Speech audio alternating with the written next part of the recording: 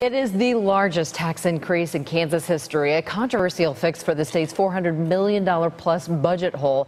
But what does that mean for your bottom line? 41 Action News reporter Brian Abel helps some Kansans do the math, and he joins us live now from Fairway. Well, part of that bill is an increase in sales tax. Basically, any time you step outside the shop, going to any places like this, you are going to pay more. Specifically, 0.35% more on top of any city or county tax you already pay. Now, that doesn't seem like a lot, but for the state, it's quite a bit. $164 million in 2016, and even more after that.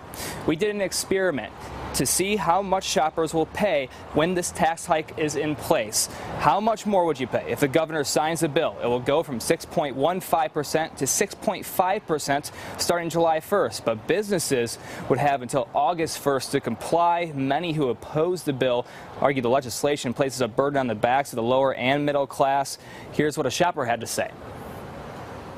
I mean, anything that takes away from my family, yeah. I mean, it's gonna hurt. So I mean, it might be pennies, it might add up to dollars or hundreds, but I mean, absolutely, I think it's gonna hurt in the end. Now, that $164 million that the state's expected to rake in isn't exact math. About $13 million of that could be lost if businesses don't start implementing the tax right away, and even more can be gone if Kansas decides that 0.35% increase is too much and they start looking across the border or online for their shopping needs.